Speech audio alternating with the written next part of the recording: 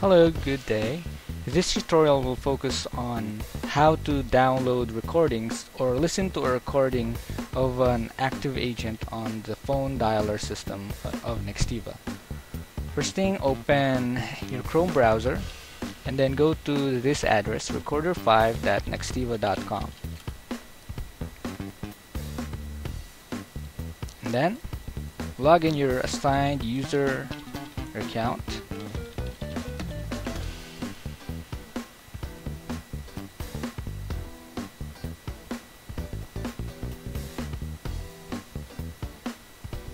Next, you'll be on this default page.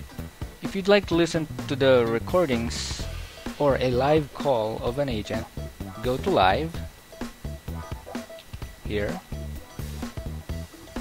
and then select the group name that you're assigned to. Hit submit. Then you should all see the agents assigned to you.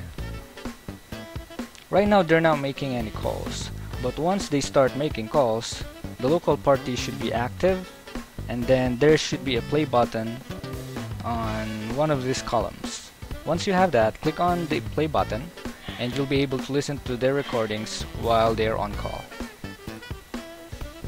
Now for the recordings, go to browse. If you'd like to listen to an incoming call or an outgoing call from a certain date, all you have to do is type in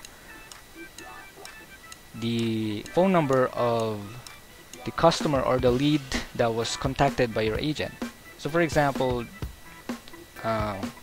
Amy Roswell contacted this number. Just type it inside the local party field. Oh, sorry, the remote party field.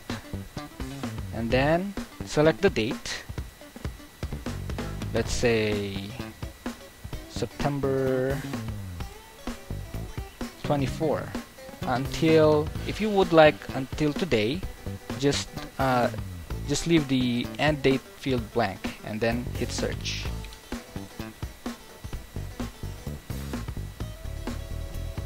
Right now there are no results, but if you type in 1, there should be. There you go. As you've noticed, this one is kind of sensitive. It should be exact there. But if you need to look for an incoming call, okay, let's leave this one blank.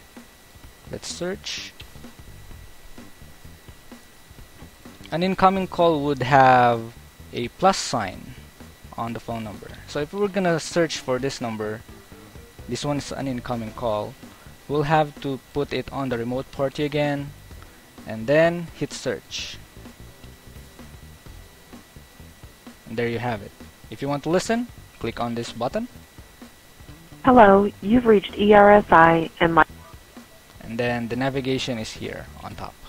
If you want to download this recording, all you have to do is click on the text box, select the action that you'd like to do, export selected media file, or if you'd like to download all the results, hit on export query results media file.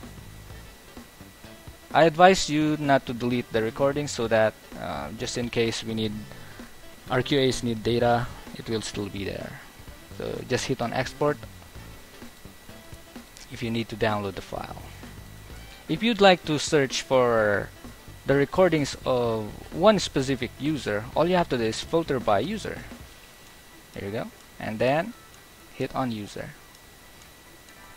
For example, if you'd like to search for the recordings of Andy Smith, select that user. And then you'd like to see all of his recordings for a certain date. You go to, for example, September 30. Search. These are all the recordings he made for that day. And if you'd like to export the data from here, click on reports.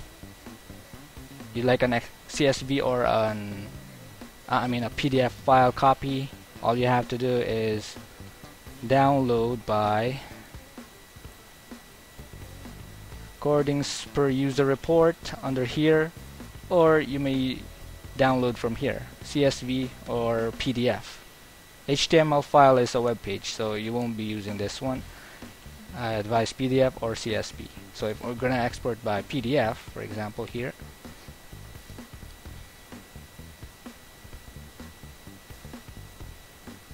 this is how the data should look like. There it has the date, from, and then to 73 seconds. It's an outgoing call made by from that number. Okay?